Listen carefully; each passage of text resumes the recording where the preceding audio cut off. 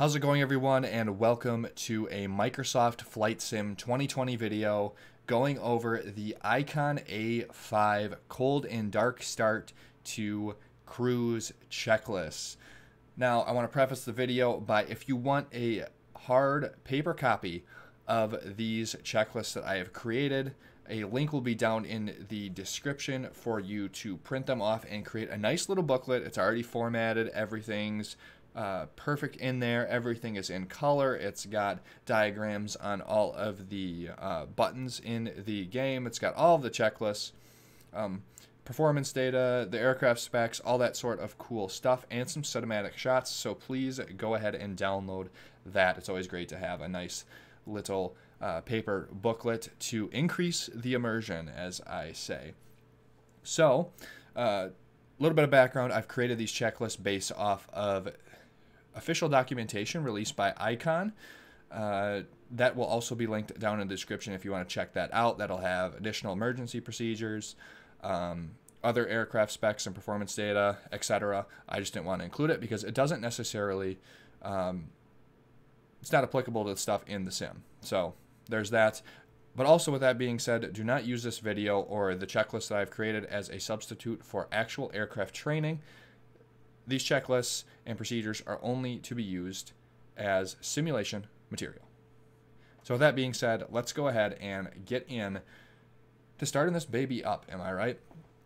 So we're going to start with the before engine start checklist, and we are going to check to make sure the landing gear is in the down position, which it should be if we are on land. I'll be doing a different video for the water takeoffs, landings, short fields, soft fields, that thing. So that'll be up in the top right if you want to check those out, if that's what you're looking for. We also want to make sure all of the electronic equipment is turned off. So all of our lights, that sort of thing. Our master switch is off, indeed. And because everything is off, we can now flip it right back on. And the cockpit comes alive, the Garmin comes on. Most of our gauges are up. So let's go ahead now and test the panel here.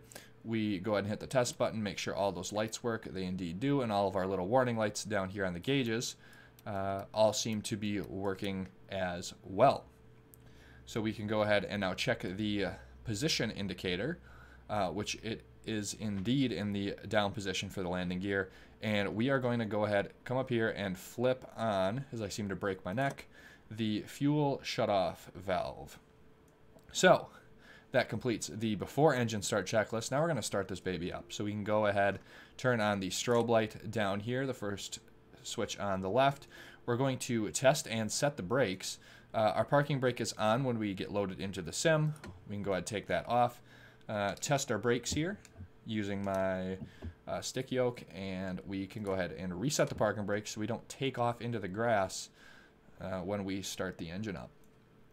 So we're going to open the throttle about half an inch or about 25–30%, something like that. And we are going to check to make sure the area around the aircraft is clear, because our propeller for the aircraft is sitting right behind the wings. So it should be out of everyone's way, but it's always a good procedure to check to make sure no one's going to get chopped up. So we can now go ahead and flip the ignition switch to start and release as that engine fires up. And we're going to adjust the engine RPM down to 2,000 RPM so we're not burning an excess amount of fuel. And we are also going to check to make sure oil temp is rising, oil pressure is in the green, and our water temp is in the green as it should be. So everything looks good with that for the engine start. Now we're going to get ready to taxi. We're going to advance the throttle to 2,500, give a little more juice, and we are going to, our radio is on, we'd set that up, we'd turn on our transponder here to whatever we need in terms of an IFR squawk code or the VFR code, whatever. The AWOS will be recorded. We're going to set our altimeter. Our button for that, or our knob for that, is right here. And our reading, it's really small, but it is right here, and you read off of the top up here. It is 29.92. We'll just go ahead and leave it at that. We're not going to be talking with ATC.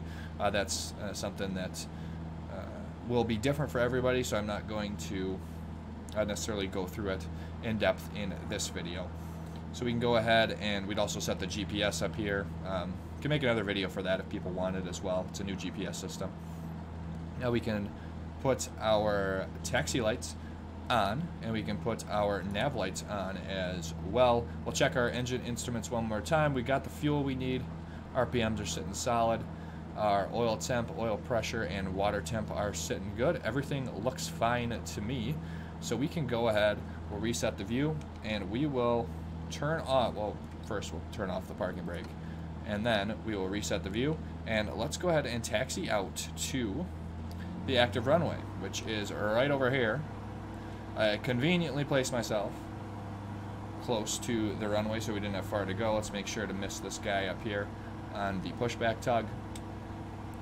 And during our taxi, we're going to want to check the brakes and the rudder steering of the aircraft. So we can do that. We're already doing our right rudder here. Let's go ahead and give it a little tap to the left, make sure everything's working there. Make sure nobody's coming to our left, and then we'll just go ahead and try the brakes here. Those are looking good. So we can continue taxi on out. And do I want to take, let's go down here. Again, you'd have taxi instructions from tower, or ground, I guess you'd technically. But we're not going to do that. We're going to keep ATC out of this one for this time. Even though it's an FAA violation, let's just pretend we're doing everything by the book. Right, so we already got that all done. When we get here, we're going to set the parking brake and start the engine run-up checklist. This is something that was included in the documentation from Icon. I don't necessarily understand the point of it other than testing the engine, but we're going to do it anyway. We're going to go ahead, stop here. A little bit of a hard stop, I guess. We're going to set the parking brake, and we are going to advance the throttle. This might get a little loud. We're going to advance it up to 4,000 on the tack. It's a good reason for setting the parking brake. Let's go a little bit more to 4,000, and now we are going to move the ignition switch to position B, and we're looking for a drop of less than 180 RPM. So you see our RPMs drop a little bit. We're going to move it to A. There shouldn't be a RPM change, which there isn't. We go back to B. There should not be a change. And then when we go back to both, we're going to restore the original RPM that we had before. All lights out on the panel. Engine instruments are still looking good, so we can move the throttle back to idle, and we can go ahead and switch that parking brake off. That checklist is officially complete. Before takeoff, we're going to make sure all the flight controls are free and correct. Moving the stick around, making sure everything looks good to me. Rudder feels good. Let's go ahead and check the flaps operation. So we can do all the way down to 30. Usually on a longer field takeoff, you're just going to go flaps 0. I can hear the flaps going, so we shouldn't have any problems with those. So what else do I have to do? We have the trim set for takeoff, which is at 0 degrees in this case. We have the taxi lights that we need to switch off, and we need to switch on the landing lights, and we'll check the instruments one last time. Everything is looking pretty darn fine to me, so we're ready to go. We are going to take off that parking brake, which it is already off, and we're going to head out onto the runway. Line up for our takeoff. Now for takeoff, like I said, flaps are usually set at 0 degrees. We'll slowly advance the throttle to max power. We'll rotate at approximately 50 to 55 knots indicated airspeed, and then we are going to retract the landing gear at a positive rate of climb when we are safely airborne, and before we hit 75 knots of indicated airspeed. Let's go ahead, slowly push that throttle to the firewall, and take off down the runway. Airspeed is alive. Slowly building that. Let's go ahead and start pulling back on the stick. Try to get that nose wheel off the ground. Keep it on the center line. And there we go. Go ahead and give it just a little bit more. Pull off the throttle a little bit. And positive rate. So we'll flip that gear up. Got that button toggled on my joystick here. And during climb, we have 58 knots of indicated airspeed as the best rate of climb. I'm obviously above that. We would obviously increase our angle of attack to get that at full throttle, and then you just monitor your instruments.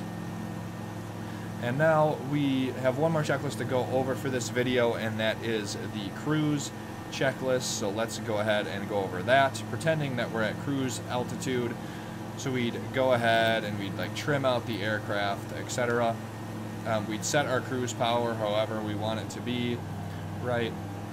And we'd monitor the fuel and monitor the instruments. So that's all I've got for this cold and dark start to cruise video. There'll be another video posted for the cruise to complete shutdown of the aircraft, so please be sure to check that out as well. Also, with the short takeoffs and landings and soft field takeoffs and landings, water takeoffs and landings, this aircraft is very cool being amphibious, so be sure to check those out as well. As always, please subscribe to the channel if you enjoyed the content. Want to see more Microsoft Flight Sim? I love this game. I'm going to be playing a lot more of it and releasing a lot more video content for you guys. I plan on doing guides for startups and shutdowns for every single aircraft in the game. I've got the Premium Deluxe Edition. I'm going to go all out with this, along with doing some flights. So like I said, all the links for materials, that sort of thing, is down in the description below. And until next time, peace out, guys.